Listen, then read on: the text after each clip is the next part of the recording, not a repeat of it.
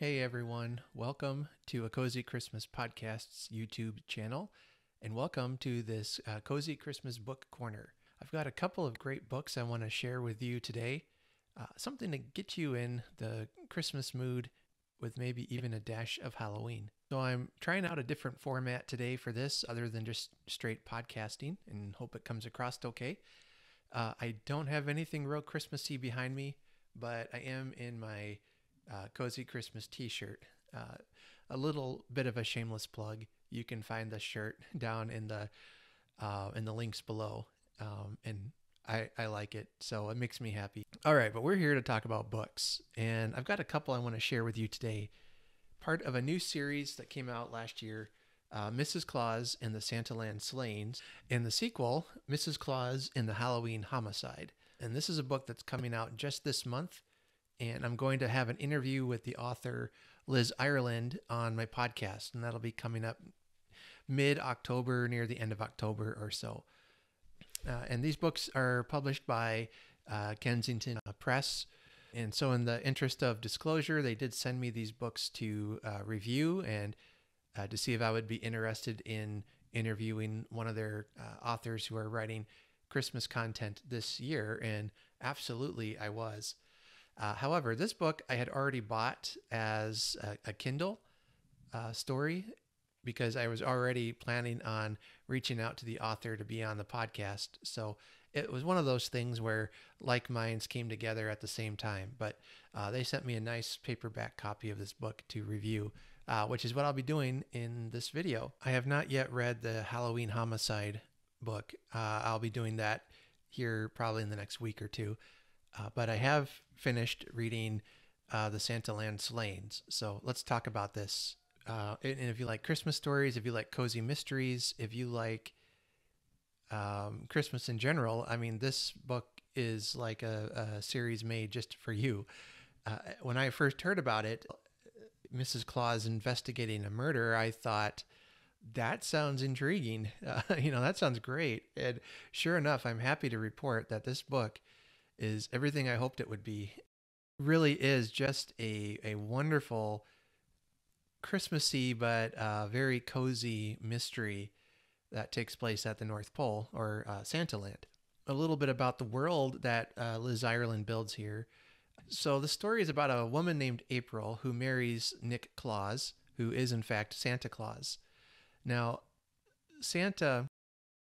Nick Claus is new in the role of Santa. His brother, who was Santa Claus, was killed over the summer in a mysterious hunting accident. More on that in the book. So April finds out that her fiance, her husband, is Santa, and Nick Claus is now put in a position that he was not ready for. So we really have both of their characters coming to terms with new roles. I love her Santa Claus mythology and world building in this book. It's almost like, I guess the easiest way to explain it is think of Downton Abbey and the whole who inherits the title and who doesn't, and that kind of thing. It's very much kind of based around that ideal. So Nick, being the next in line to inherit the title of Santa, becomes Santa. And he's following in the footsteps of someone who did a phenomenal job as Santa, and he wasn't expecting this at all. That's all the background of this story. And then into it comes a murder mystery, which, murders don't happen that often at Santaland. So, of course, everyone blames April for bringing in all this drama with her and all this, real world stuff into Santaland. It's just really fantastic. Let me read you a little bit about what the book is about. Love is full of surprises, though few compare to realizing that you are marrying the real-life Santa. April Claus dearly loves her new husband, Nick, but adjusting to life in the North Pole is not all sugar plums and candy canes, especially when a cantankerous elf named Giblet Hollyberry is felled by a black widow spider in his stocking shortly after publicly arguing with Nick. Christmastown is hardly a hotbed of crime, aside from mishaps caused by too much eggnog, but April disagrees with Constable Crinkle's verdict of accidental death. As April sets out to find the culprit, it'll mean putting the future of Christmas on the line and hoping her own name isn't on a lethal naughty list. Dun dun dun. This really a wonderful read. And I there's the usual cozy mystery tropes in here, but it's all set at the North Pole. It works. I admit I had some doubts about it when I first heard of it, but having read it, Ireland really does a phenomenal job of grounding it in reality with just a touch of magic to it. You know, I like the North Pole to be magical, so that might affect some people. They don't. At least she doesn't explore the magic side too deeply. In fact, she doesn't say a whole lot about how it all works. In this case, I think that really works well.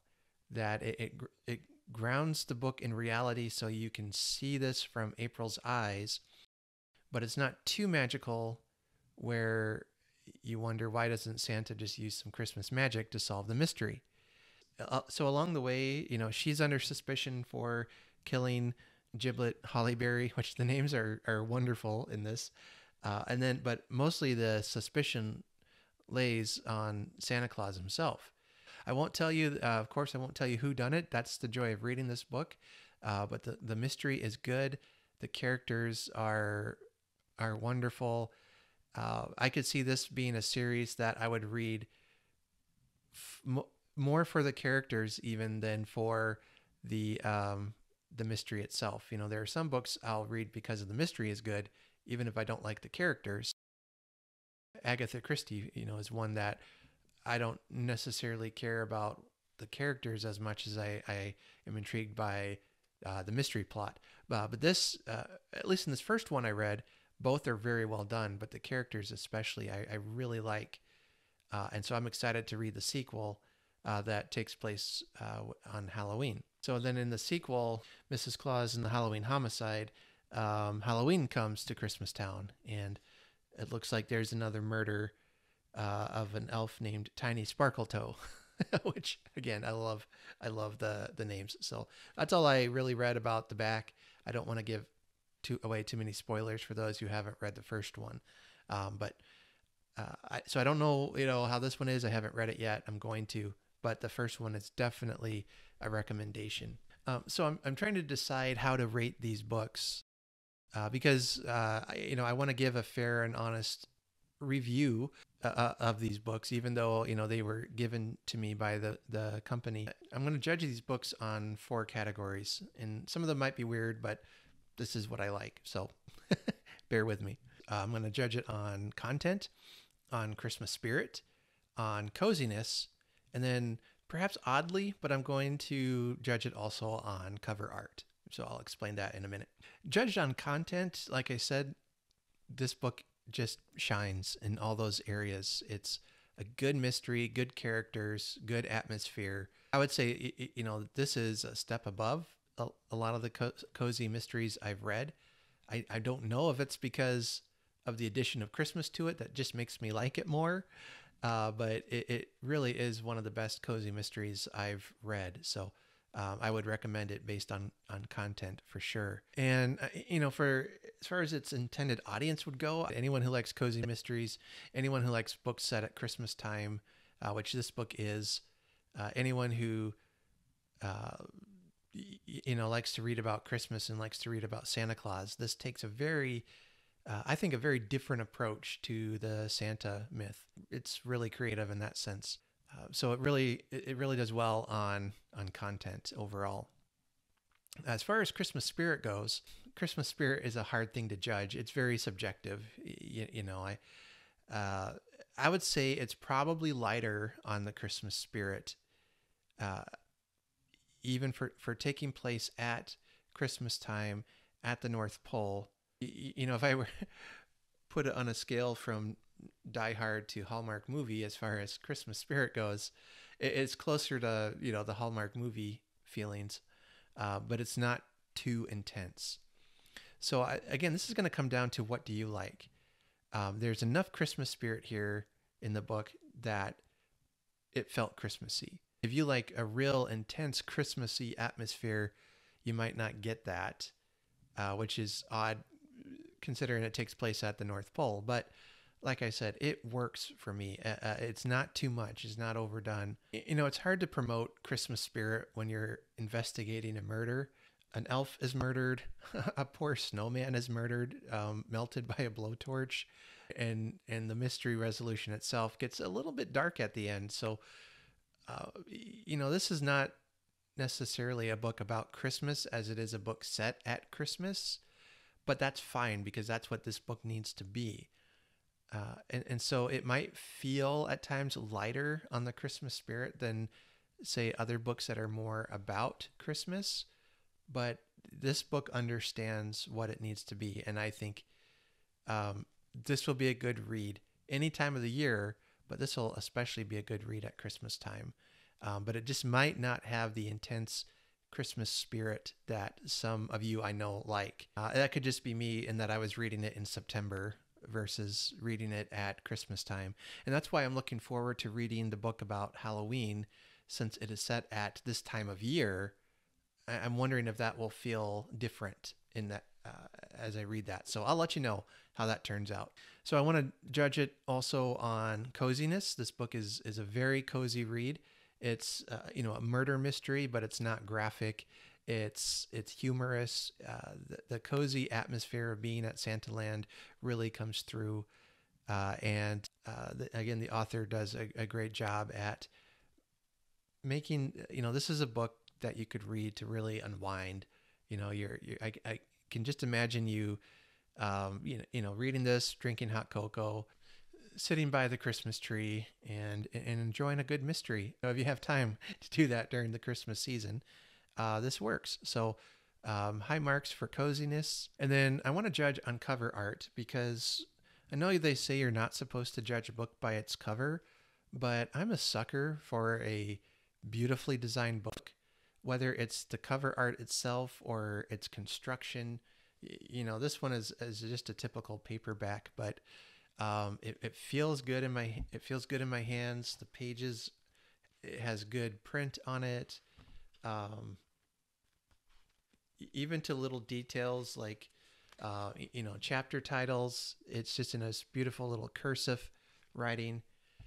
And then the cover art is simple and beautiful and Christmassy. You know, my wife likes to decorate with books, different colored books. You know, she'll decorate depending on the season. And if you do that same thing, these would be great to have out on your shelf or on your fireplace mantle during Christmas time.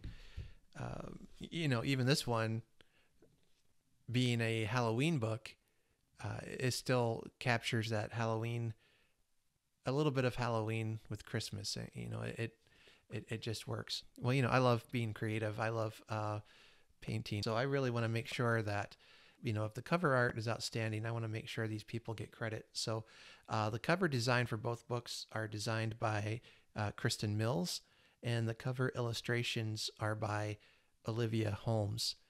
And just, again, high marks for that. Just a really well done cover art that really complements the book and adds to in my mind, it adds to the Christmas spirit and the coziness of the book.